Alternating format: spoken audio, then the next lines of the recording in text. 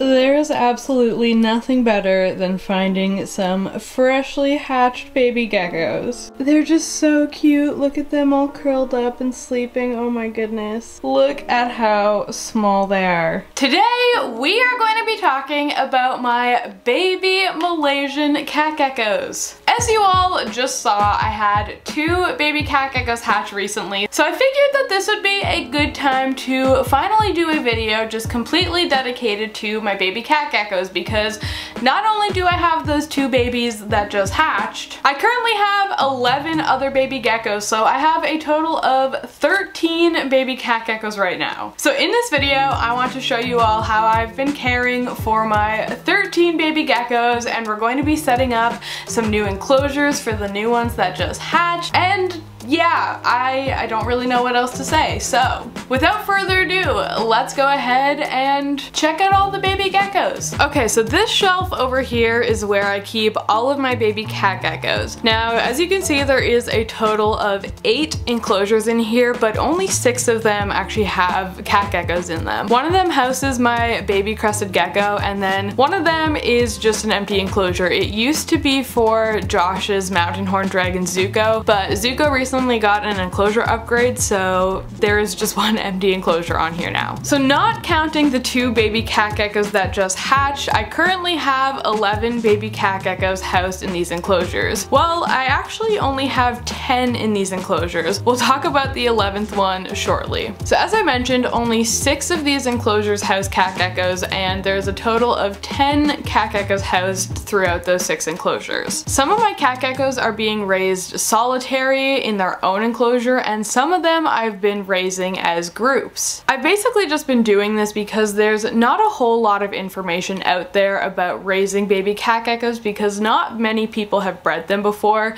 so I'm kind of experimenting a bit to see if I notice any differences between the ones that are raised on their own versus the ones that are being raised in a group. So with that said, let's go ahead and talk about the 11th cat gecko. Alright, so I actually have a baby cat gecko that I've raised in one of these tiny little deli cups for the past 2 months. The reason why I raised this gecko in a little deli cup here is because this gecko hatched out incredibly small. It was not really thriving for the first few weeks. It wasn't really eating. The gecko dropped its tail, and honestly, I just didn't have high hopes for this gecko. It was not doing well. I did have the baby gecko in a larger enclosure at first, but I ended up moving them into this smaller container very fast after I noticed that they just weren't thriving. And thankfully the gecko has done so much better ever since, and it is so much healthier now. It's gained some weight. So now that this gecko is just doing so much better, I think that it's time to finally give them an enclosure upgrade and give them some more space. So we're gonna go ahead and set up a new enclosure for this gecko right here, and I'm also going to set up an enclosure for these 2 new geckos right here. So these 2 geckos I decided I will be raising as a pair, so I'm only going to be setting up one enclosure for the 2 of them. So these are the enclosures that I'm going to be setting up for the baby geckos. The smaller one over here will be for the gecko that's living on its own, and then the larger one right here will be for the geckos that I'm raising as a pair. These are the types of enclosures that I use for all of my baby cat geckos, and they honestly work really well for me. Okay, so here is how I set up the baby gecko enclosure. So if we take a look in here, you can see that there is a couple pieces of like cork bark piled together. I put a little bit of Philodendron Brazil over here, and then I have a few branches throughout the enclosure with a small little water dish over here. So this here gives the gecko plenty of spaces to hide in. It has lots of room to climb, and as you can see, I also choose to use a loose substrate. So I do this for a few reasons. When I had my first baby cat geckos, I tried raising them on paper towel, and I quickly learned that I just don't think it was ideal for the geckos, and I've had a lot more success using a loose substrate for a few reasons. Overall, I find that these geckos just do best when kept in a really naturalistic environment, so having a loose substrate lets you grow live plants, which is definitely beneficial to the animals. The other reason I like to use loose substrate is because it allows me to put things like springtails and isopods in here, which is actually a really good food source for these baby geckos. Obviously for the babies you don't want to use anything very big, but species like dwarf whites or dwarf purple are an excellent food source for the baby geckos, so that is honestly the main reason why I like to have a loose substrate, so then I can add isopods into their enclosures. So yeah, so here's a look at the first one here, and then over here it's pretty similar, just a bit bigger. You can see I have a little coconut hide over there, I have a couple pieces of bark, again I have some Philodendron Brazil and a few branches, and then we also have the little water dish over there. So let's go ahead and add our geckos into their enclosures. You're being very squirmy. Look at how cute it is. Oh my goodness. So as you can see, this one did drop its tail. It happened like 3 days after it hatched out of the egg, but it's grown back. We got a little nub going and a very, very, very cute gecko. You're getting an upgrade. I can't get over how cute this one's face is. Oh my gosh. You are just the cutest little gecko ever. I know that this enclosure here is not very big, but like, look at how little the gecko is. Oh my gosh, so precious. Okay, and now let's get these two little babies moved into their enclosure. As you can see, there's also 2 more eggs in here. I haven't really addressed that at all, but yeah, there's 2 more eggs. These ones should be hatching within the like next month or so, more likely 3-ish weeks, but yeah, these eggs should be hatching soon, but for now, let's focus on the babies that have already hatched. Go ahead and just gently pick up the babies here. There we go. And then I'm just gonna move it right into the enclosure here. There you go. Enjoy your new home. And now let's get your sibling.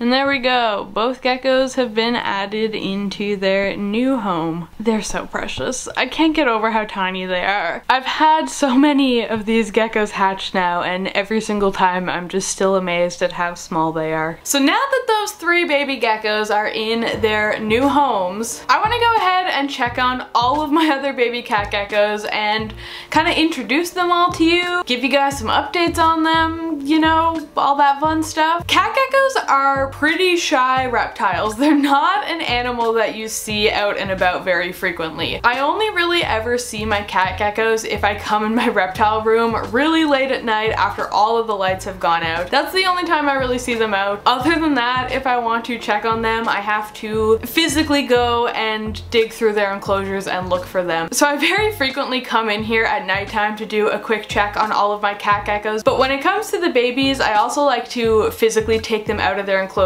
like once every week or 2, just to make sure that they are all nice and healthy. So let's go ahead and do that. This is what it looks like every time I check on my cat geckos. I always just take all of the enclosures out and put them on the floor and put them back when I'm done. I don't know why, but this is the method that works for me. So I'm actually going to go ahead and start with some geckos here that have not really been introduced on my channel much. And these are the only geckos here that like I had no involvement at all in their breeding. These ones I actually purchased from a breeder in Europe, and they're actually a different species from my other cat geckos. So my other cat geckos are A. felinus, and these ones here are A. dorsalis, and I actually have 3 of them. So all 3 of my dorsalis are currently baby geckos, and they're nowhere near breeding size yet, but my goal is to hopefully breed these guys in the future along with the felinus, so that would be really cool. And as you can see, they're very jumpy geckos, which is why I like to handle them right over their enclosure. As I said though, I do have a total of 3 of these guys, so let's find the other ones. Here's one right here. So here's one of the other baby dorsalis, and now as you can see, this one here does have a very short tail, and that is because this one did drop its tail a little while back. It just happened when I was handling it one time, so that was kind of my fault, but thankfully the tail is growing back nice and healthy, and the gecko is also nice and healthy. I mean, I don't really know what else to say. And here is the third one. So you can see that these ones in comparison to the felinus have like a white line down their back, whereas the Felinus have a more like spot-like pattern. I mean, you'll see soon when we take a look at the other babies. So as you could tell with my dorsalis geckos, I was clearly raising those guys as a group, and now this enclosure here houses my group of Felinus geckos. So like the dorsalis, there is also 3 geckos in here, so let's go ahead and find these guys. You can see one sleeping right in the leaves right there. They're so cute, oh my gosh.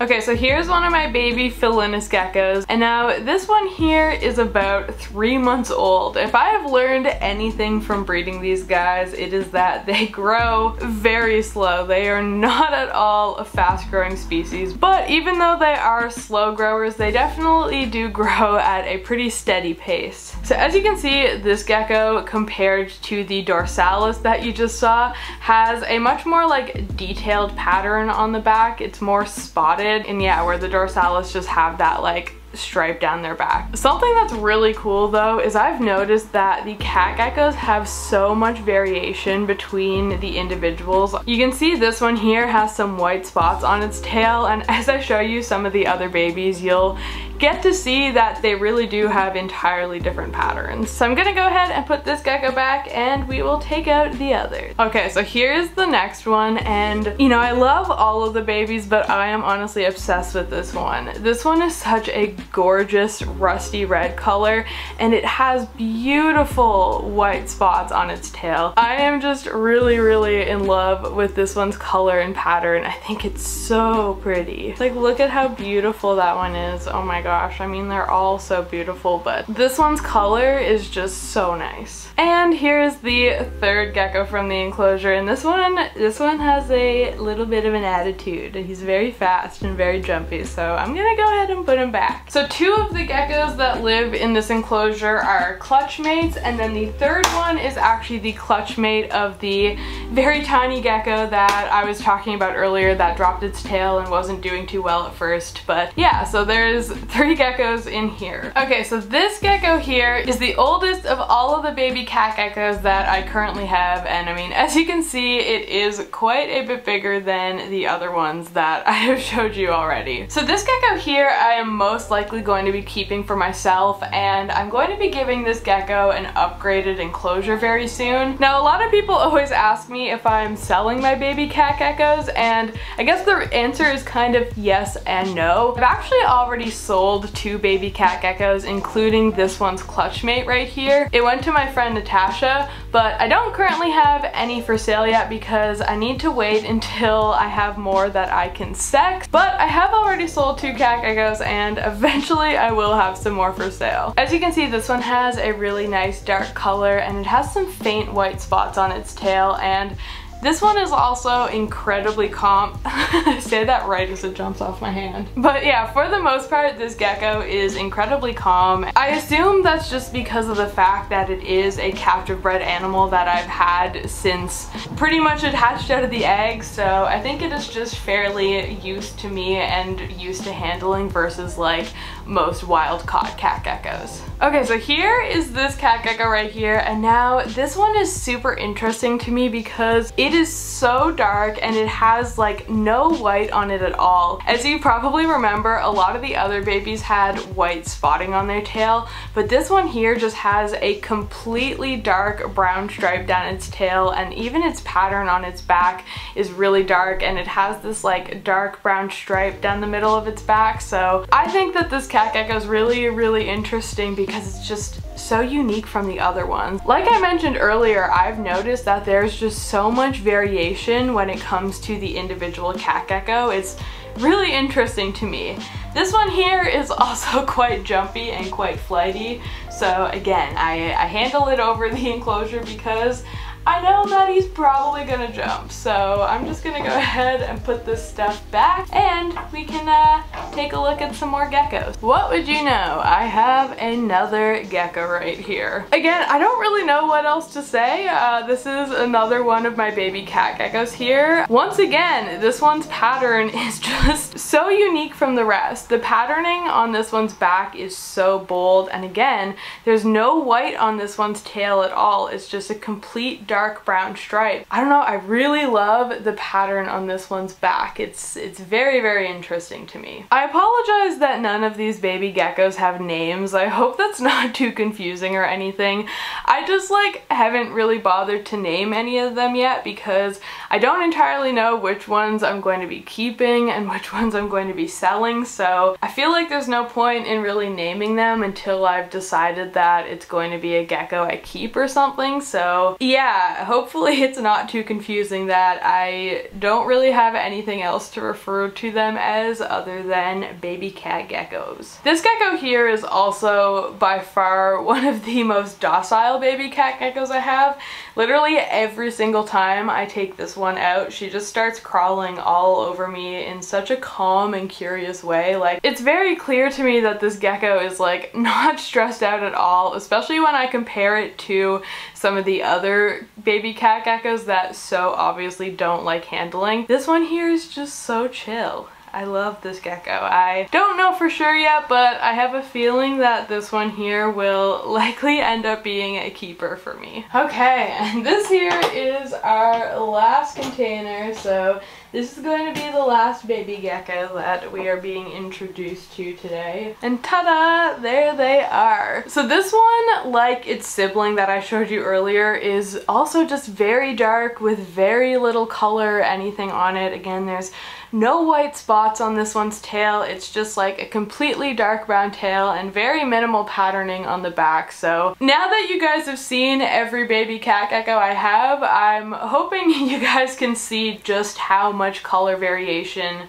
and pattern variation there is from gecko to gecko. It's super interesting to me, and you know, it definitely makes me wonder if like in the future when I have more geckos, if selective breeding is going to be possible to breed for specific colors and patterns and stuff. I mean, I don't know, but maybe one day I'll find out. I think that that would be really, really cool. So now when it actually comes down to caring for my baby geckos, their care routine is actually quite simple. One of the most important things for these animals is making sure that they stay hydrated and making sure that their humidity stays quite high. So these baby geckos get a good mist every single night before bed. I pretty much never ever skip a night misting them. I think that it is really important that they get a good mist every single night to both provide them with drinking water and to also just give them the high humidity levels that they need. And then for food, I like to feed my geckos some small crickets a few times a week. I don't like to feed them every single day. I find if I feed them every day, or sometimes even every other day, that the crickets just will start, you know, kind of piling up in the enclosure because the gecko just won't eat them and then I just have to remove them. So I typically will only feed the baby geckos every 2 or every 3 days, and I typically will give them like 3 to 4 crickets at a time per gecko. Like I said earlier, I am still very much experimenting with their care. So, you know, I definitely don't feel like I know everything about raising cat geckos. I am very much still learning. Like I mentioned throughout the video, I am raising some of my cat geckos in a group, and I'm raising some of them as just a single gecko to see if that has any difference on their growth and stuff. And I'm also raising some of them with UVB and some of them without UVB, again, to see if that has any effect on things. So, you know, as I continue to experiment with different care methods and as I continue to learn different things, I will start to feel more comfortable in giving like care advice for them. But for now, I just want to share with you what I'm doing, but just know that like I am no expert or anything. This is my first year breeding cat geckos. I'm very much learning as I go, and I just want to kind of share that process with everyone. So there you go. There is all 13 of my baby cat geckos and their enclosures, updates on them. I don't really know exactly what I'm even going to call this video or anything yet, but I hope that you guys enjoyed seeing my baby cat geckos and kind of seeing how I care for them. I just want to put it out there that cat geckos are absolutely fantastic geckos, and if you are someone out there who's into reptiles and you like lizards, I would highly recommend looking into cat geckos. I really think that they're an incredible species that often gets overlooked by a lot of hobbyists, so I would love to see some more cat gecko love out there. and you know, especially now that I am breeding cat geckos and I know there are some other people out there breeding cat geckos,